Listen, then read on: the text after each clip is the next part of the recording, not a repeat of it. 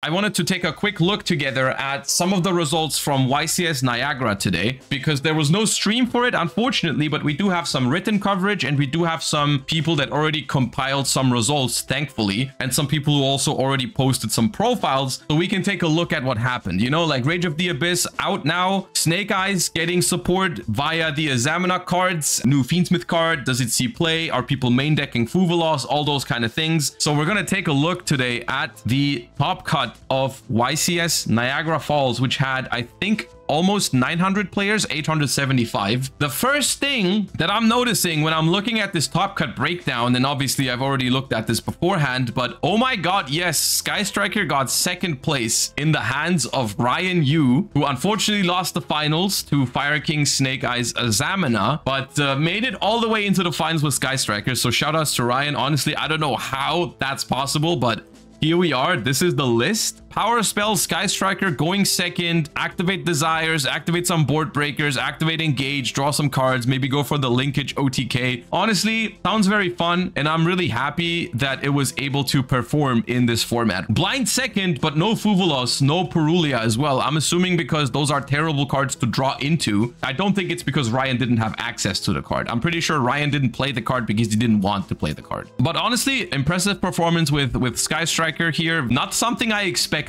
but it is sick that it worked out. But the elephant in the room, if we take a look at the winning deck and also the overall top cut breakdown, is obviously that Snake Eyes are back. That is something that obviously everyone feared. Everyone expected it after the last Forbidden and Limited list. People were already saying like, yeah, this will solve Snake Eye for a while, but then once Rage of the Abyss drops, Snake Eyes are going to be back. And here they are with the most representation in top cut. I don't think they have the entire breakdown, but it was a minimum of 7 Snake Eyes in top 32 and 4 Fire Kings in top 32, which are also Snake Eye variants. Now, these are split between different versions. Some of them have been including Fiendsmith cards. Some of them have not included Fiendsmith cards. The only thing that I think they all have in common is that they all include the Azamina cards now, because there is very little reason, or there's no reason not to play the Azamina cards in Snake Eyes. Of course, we've already talked about in a previous YouTube video how the Azamina cards impact the Snake Eye combos, but obviously they offer you more consistency and they offer you a way to negate your opponent's hand traps, so it's an obvious auto include in every single deck that has Snake Eyes. The only thing that you have to like realize is that it will take up some extra deck space because you have to include the Azamina fusions, and I think that is why not everyone is including the Fiendsmith cards anymore. If you want to include Fiendsmith and Azamina, I can only imagine your extra deck is incredibly tight, which is why I think some people are foregoing it, and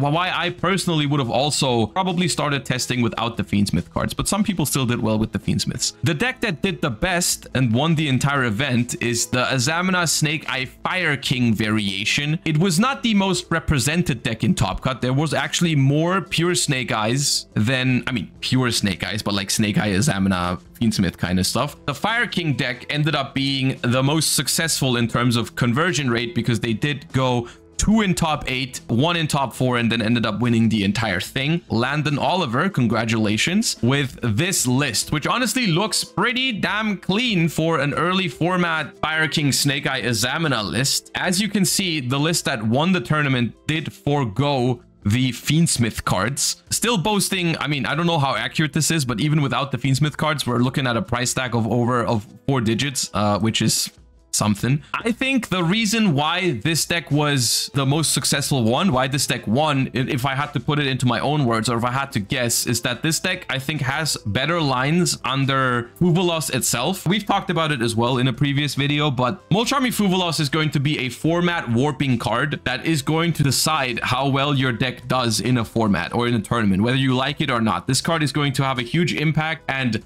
how good a certain deck is or can play under Fuvalos is going to be very important to a deck's viability in the upcoming format. And now I think Fire King Snake Eyes has much better lines into this card than just pure Fire King, pure Snake Eye rather. If you're playing pure Snake Eyes, if your opponent drops the Fuvalos on you and you don't have an out to it, you are essentially limited to going something like Silhouette Rabbit or IP Masquerena and then passing with like maybe a Snake Eyes Divine Temple up, which is not terrible. You can win those games, but it's not necessarily a strong board. Whereas I think Fire Fire King, I mean, you can still set up that IP Masquerena in one summon, but you can still use your Fire King cards to get some other disruptions out there, right? Because if you go ahead and activate Island, destroy a fire, search Garunics and all that kind of stuff, you're never summoning from deck or extra deck unless you want to trigger the Volcanics. But all the Fire Kings summon from hand or graveyard. So you have to adjust your lines a little bit, but you can still do some things with it. So that's nice. And it also gets access to Dominus Impulse, which is another card that is worth highlighting from this tournament because we have 4 different decks in top 4, a Fire King Snake Eye, a Sky Striker, a Tenpai, and a Labyrinth. All 4 lists were using Dominus Impulse. Ryan Yu is the only one to just side deck it, but everyone else was main decking 3 copies, right? And so that's another reason why we're foregoing the Fiendsmith cards in this Fire King deck, because Dominus Impulse leaves you with the ability to use fire and dark, and that is all it takes, right? You don't need access to any light monsters if you don't play the Fiendsmith cards, and I think that's another huge bonus of not playing the Fiendsmith cards, right? It's hard to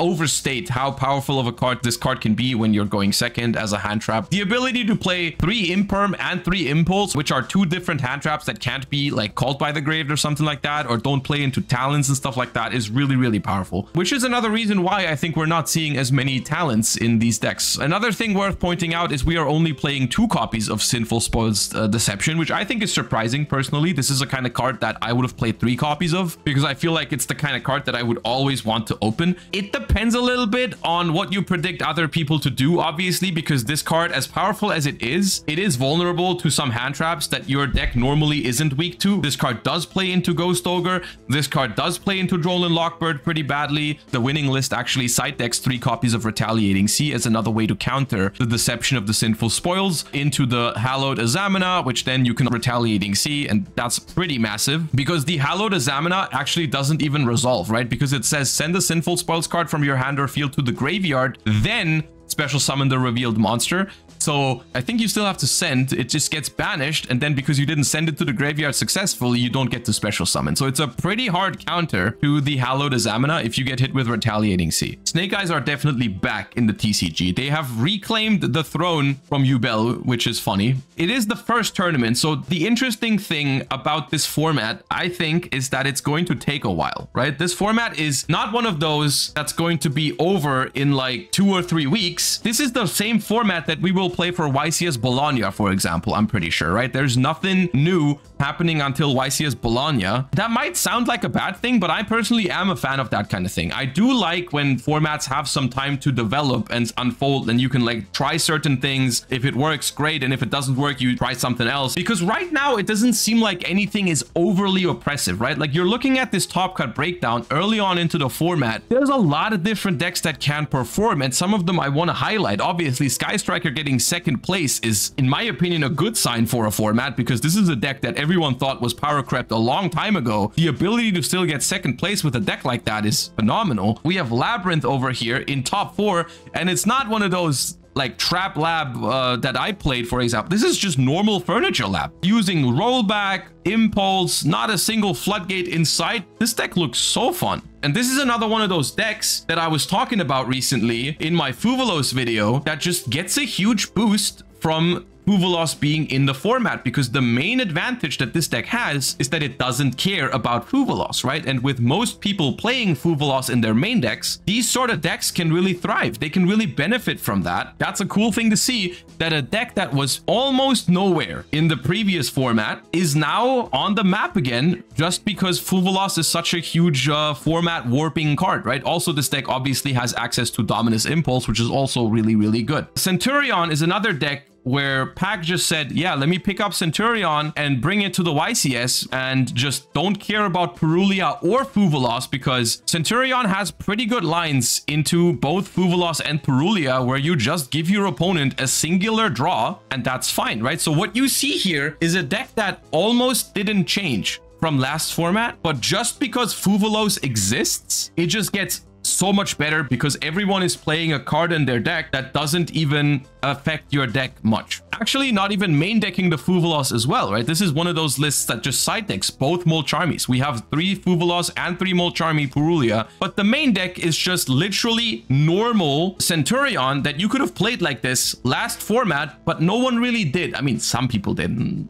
but it wasn't very successful. And now you've got players like Pac picking up the deck because it's so tempting to play a deck that doesn't lose to Fuvalos, right? This is looking like Fuvalos is having some positive impacts on the game because Yubel, the deck that was making the most broken boards, you have a total of 3 Yubel in top 32. Not because the deck got any weaker, but because Fuvalos entered the game and some other decks got support, right? There are more. There might be more because this page has 7 unknown decks. Maybe there's a couple more Yubels, but it's definitely not as strong as some other decks in Top Cut, right? It definitely got weaker from last format. That's the main point. Whether it's 3, 4, 5, because we've got some unknowns there, it's fine, it's whatever. Overall, Fuvalos has definitely allowed some previously pretty rogue-ish decks to put up some really solid performances in this YCS. Sky Striker, Labyrinth, Centurion, Rescue Ace, a bunch of decks that are here because they're good against Fuvalos, and Yubel on the downswing, which was the most powerful and most broken deck before this set, not because it got weaker, but because Fuvalos makes it a lot harder to actually consistently combo, right? Like this sort of deck, right? You're playing a 46 card deck. They didn't even include cross out. You have 4 outs in 46 cards, which means sometimes you can out the Fuvalos, but the majority of the times you're not. Honestly, these results,